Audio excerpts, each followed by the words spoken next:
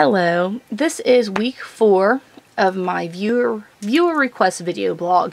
The topic this week is how to do your cast on with your figure 8 stitch.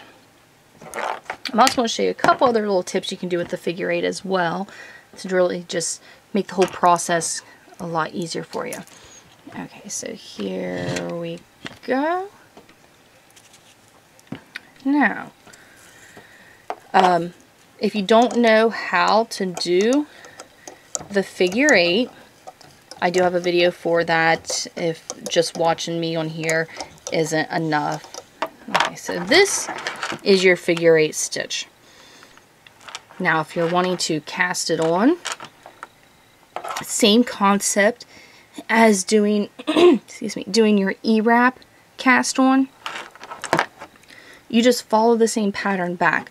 But there is a little tip I want to throw in here that can make things a little easier down the road. Just get a piece of string and place that over that first pass down. And we will be using that in a moment. Then go back over doing your E-wrap on your way back.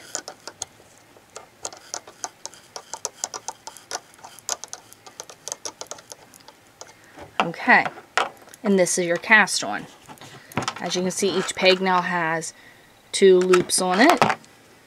Same with the other side. Your figure 8 stitch matches. We're not alternating. We're not switching the stitches. You can do that, but if you do, you'll get a different design. Ooh, that's a crochet hook. Here's my knitting hook. Okay, so now, oops, at this point, pull bottom over the top.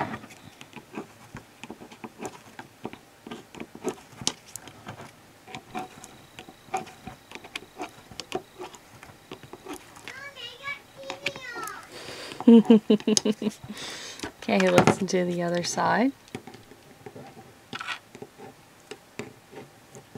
Oops.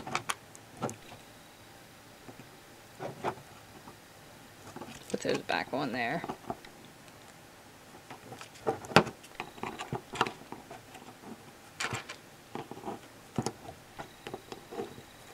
It's a very simple way to cast on, and you do this with any of your rake stitches.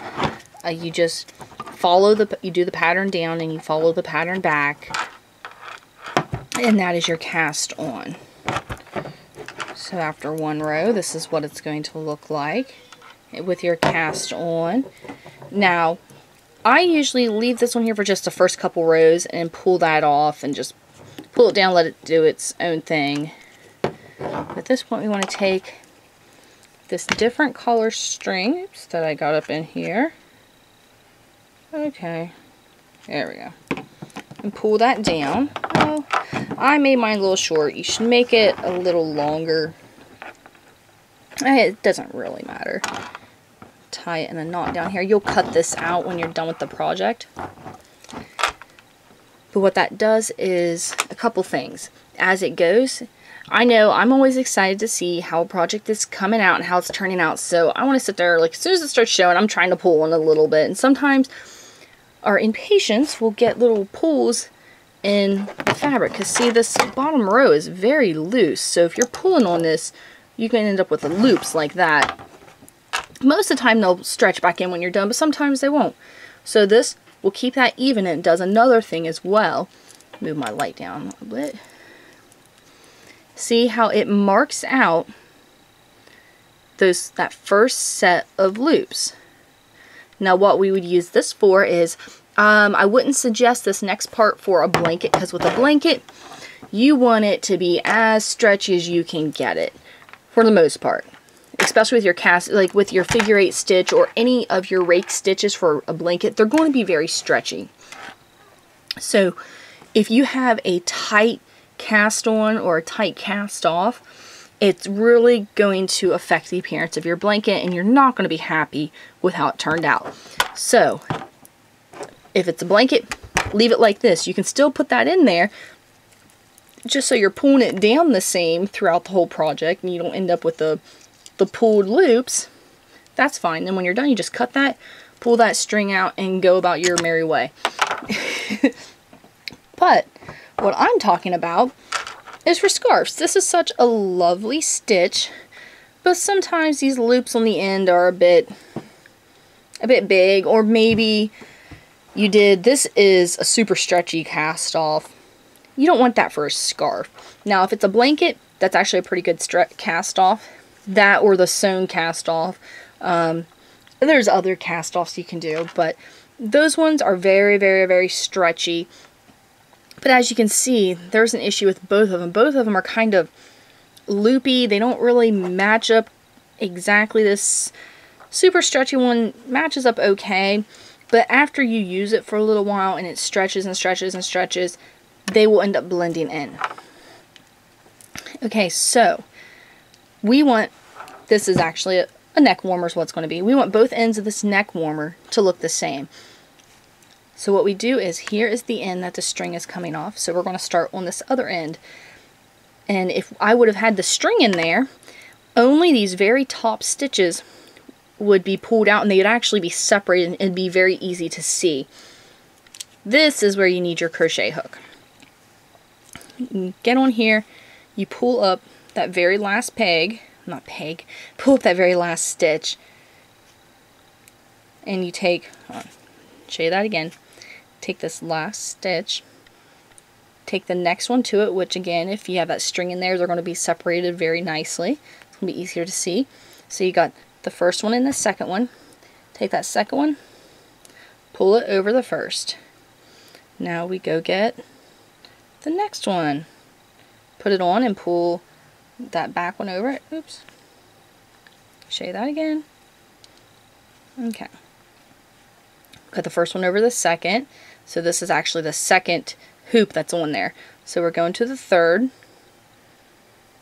Pull it over. And then we're going to go to the next one.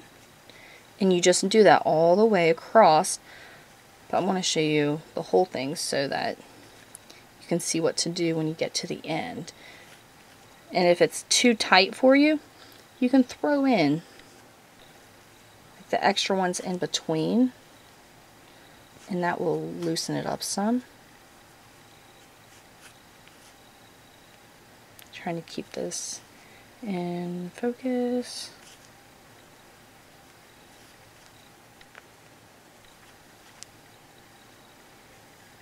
You can see these loops are pretty big, so typically you'll still have a very decent stretch with it, but it also gives it a very even ending. Okay, now here is, okay, and you want to get this as close over to that. Okay, so at this point, see, that's very even, smooth, finished looking. At this point, you are on your last hoop, and you got the string from your original cast on. Pull that through. That locks it. You're done.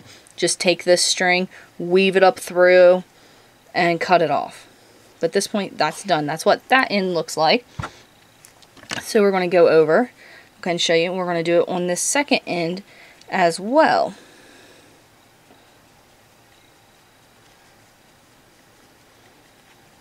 Oh, sorry. I get looking at the project and forget to make sure it is in your view. But I'm just doing this real quick so you can see the finished product, how it will look. Because there's nothing worse than spending all this time working on something and then you don't like it just because of your cast off or your cast on. So this is a way that you can kind of correct that a bit.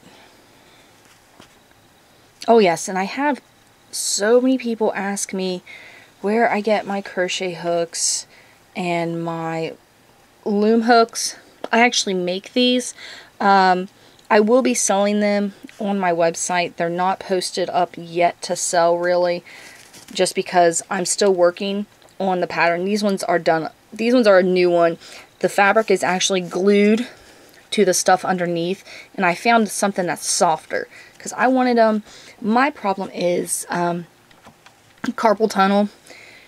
With the carpal tunnel, when I'm putting pressure on the hooks when they're really, really hard, it just sends like a pain right through here, and my whole thumb will kind of want to lock up on me. So I've noticed if I use something softer, like I could feel it right here, but that's just because I have carpal tunnel. But if I'm using something softer, it's a lot easier to work with. Okay, so you've seen both ends of this look completely different because of the way they were done. But again, I left my strings. I'm not weaving them in right now. That's something you can do later. But see, look at this. Now this neck warmer will have completely matching ends. And it's done. The only thing I have left to do is throw a toggle on it. And there it is. Alright. I really hope this video helped everybody out. Thank you so much for requesting it. Don't forget to subscribe, like, share.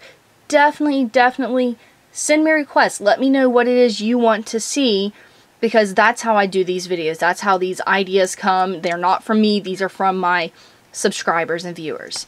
So again, thank you for watching, and don't forget to subscribe.